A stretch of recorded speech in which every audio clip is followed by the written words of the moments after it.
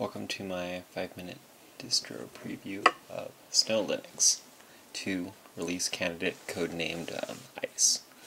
Here's a list of the default applications. You'll see that Banshee music player is included, but this is a release candidate. You can tell that it's not quite loading properly. Record my desktop was actually added later. Here's the terminal. I'm just customizing it so it's black. Background with white text. This uses Debian 6, codenamed Squeeze, as its Linux base.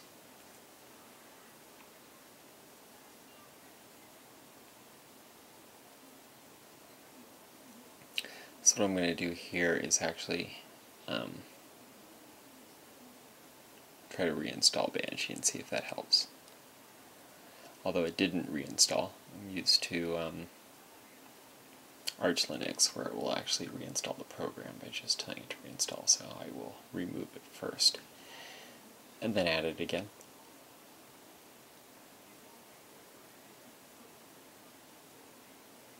Might as well run a synaptic check in the background, why not?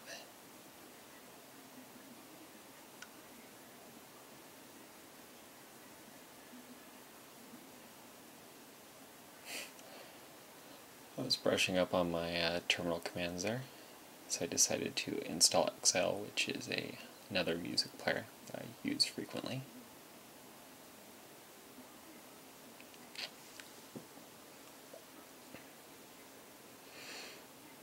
I really like using Debian's package manager in the terminal, actually. It's easy to use, simple. I'm not really much of a WYSIWYG kind of person, so although the Synaptic Package Manager and the software center that's included with Debian is nice, I tend to not really use them.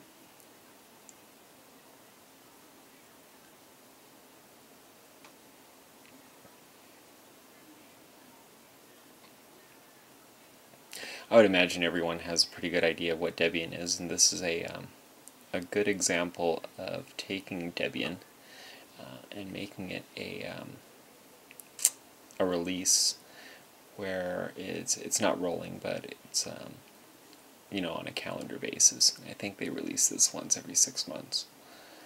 It's only on the second version, so it's terribly new. Here's some of the different preferences and appearances. You might remember this one from Linux Mint a couple versions back.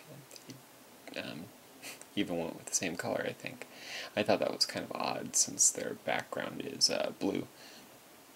With their default wallpaper, it would probably make sense to make the theme blue as well, but oh well.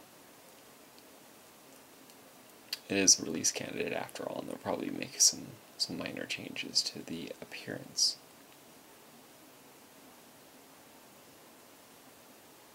One of the things that worries me about Debian is that eventually it will have to adopt GNOME 3, and in a way that's kind of sad, because many people still love GNOME, and although Mate is a very good substitute, it's just not GNOME 2. So for any of those of you that are still fans of GNOME 2, I would suggest going with a Debian distro like this one, SnowLinux, or many others, and maybe even Debian itself. What I really like about this is just the fact that they don't install a ton of applications. You saw earlier in the video that I was running through the menus and there just wasn't that much there. I just wanted to briefly mention that it does not install Flash off the bat. It does, however, work with HTML5. Now I have the audio muted here, but you can see the video plays just fine.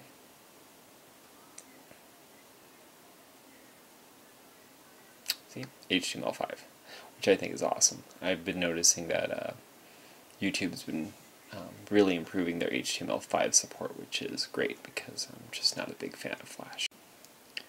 Well, that was my 5-minute distribution preview of SnowLinux. Thanks for watching.